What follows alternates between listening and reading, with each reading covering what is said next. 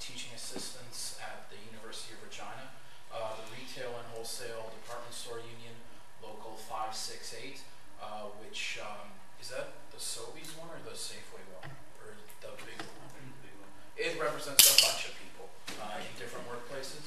And the Regina District Labor Council, which donated money and let us use their lovely Union Hall in all its fluorescent splendor, which we appreciate very much. And I think that's...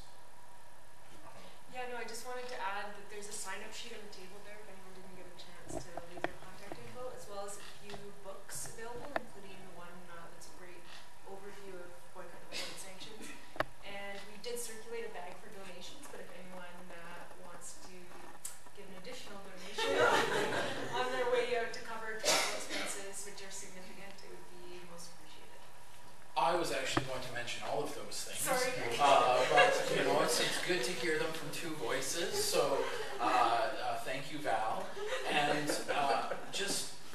one thing I just wanted to say is that, I mean, this was organized as a labor event and a labor tour. And there is a labor action committee in Regina that is active in assisting the call for boycotting, divestment, and sanctions.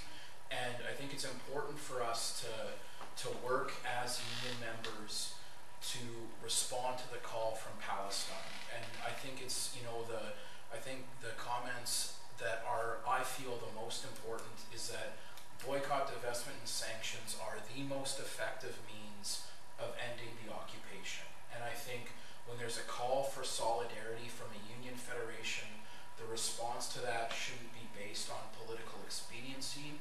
The response to that needs to be based on justice and what is right. And so, you know, there are people working to that end in the labor movement in Regina.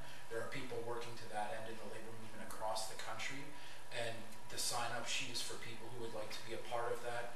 In addition to that, the Regina Solidarity Group, which put on the Israeli Apartheid Week, are doing, you know, more organizing within the community itself. And obviously it's a front where there's many struggles and they're all important. And part of that is coming out to events like this.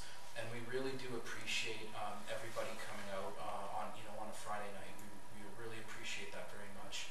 And so thanks for taking the time to be